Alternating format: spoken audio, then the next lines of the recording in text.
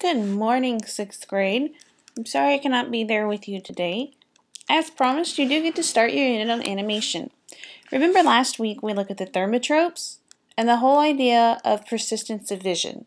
So that even if more than one picture is being shown or two pictures are being shown really close together, our eyes tell us that it's just one image, and that's how we get animation. We also talked about frames.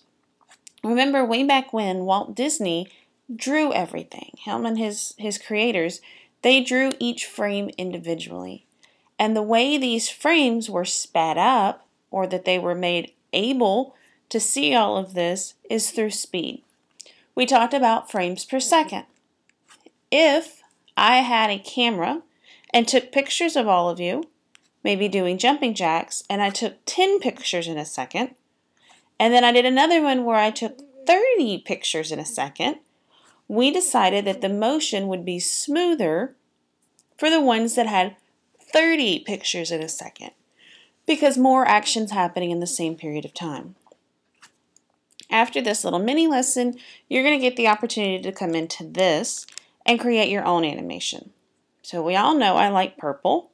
So I'm going to come down here where we can pick a color, and I'm going to pick purple. And then right here, you'll notice it says frames, and we can use up to 40. So I'm going to click frame 1 and the color purple, and choose my brush size. And sometimes it acts a little funny on my computer. You probably won't have as many problems. There we go. So I'm on frame 1, and I just clicking the screen until that other stuff went away. On frame 1, it's a dark gray. I got my purple, got my brush size, and I'm just going to make a ball, like we're going to drop a ball. Fabulous. Now if I click on frame 2, notice frame 1 went away.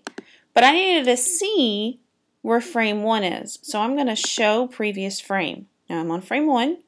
So when I click on frame 2, notice it's kind of grayed out. So I can see where my ball is on frame 1 even though I'm on frame 2. So then I could draw another ball. Now what I want these to touch so that I've got that persistence where it's falling. I can also go to frame 3. Notice frame 1 went away and I can still see frame 2. But if I'm at frame 2, I can copy this frame. Now see how it changed to paste right here? So it said copy, I clicked it, now it says paste. I click on frame 3, I say paste. What happened? It's the exact same frame. So what I can do is if I had the same action maybe, or if I just wanted to add to the action, see how I added that? I could do that. But that's not really what I want, so I'm going to clear the frame or undo.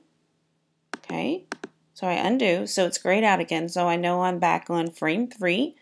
I can see frame 2, and now I'm going to draw another ball. Frame 4, 5, 6,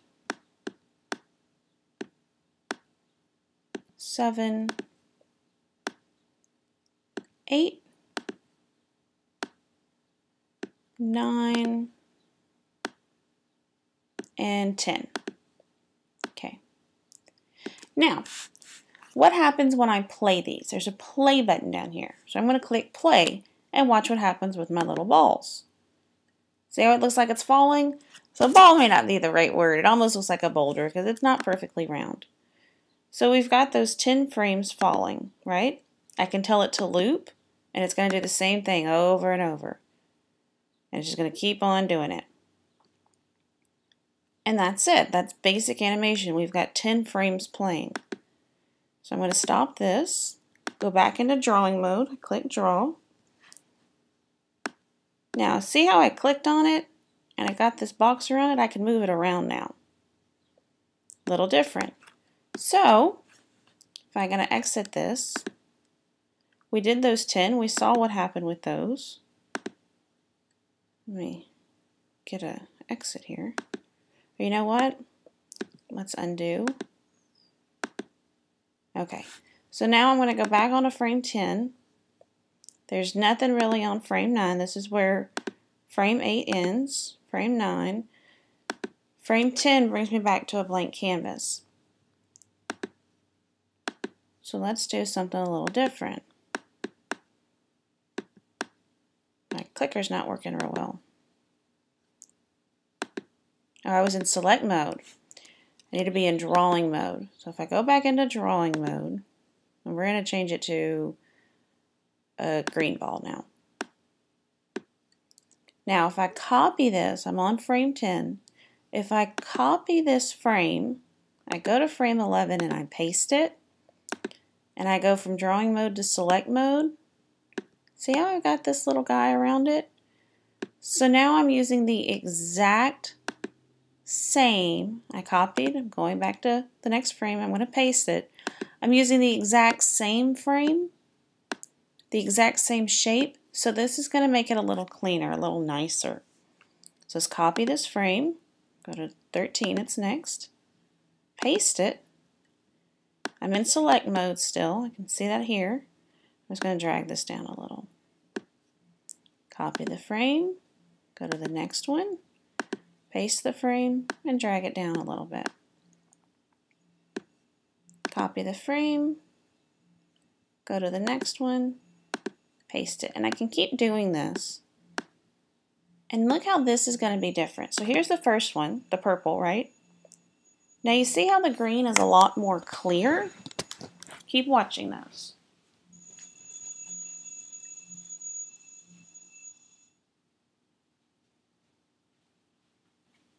The green is so much clearer because I used the same frame and copied it, so it's the exact same shape.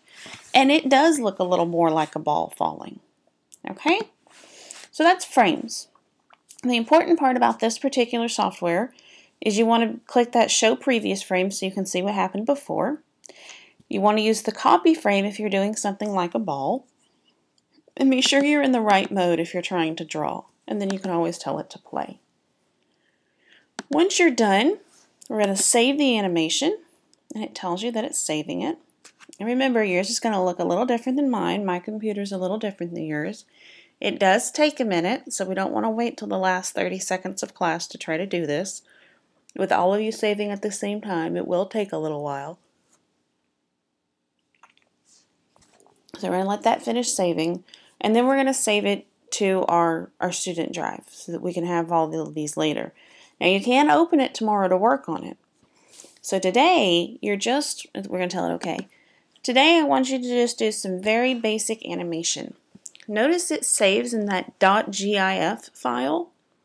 This is important. We're going to talk about that tomorrow. Don't change that. Just leave that .gif. Put that in your student drive. Like I said, here looks different than mine. And we're going to review these later on in the week. Today, you can do a ball falling. If you really want to really try to go to head, maybe you can get the ball to fall and then bounce back up. Maybe you get a ball to fall straight or something to zoom across. I was thinking it would be fun to maybe have a basketball goal or a soccer goal and get that ball moving towards the goal. It's a lot like we saw the beginning of action when we worked on thermotropes last week, all right? You guys have a great day, and I'll see you later in the week.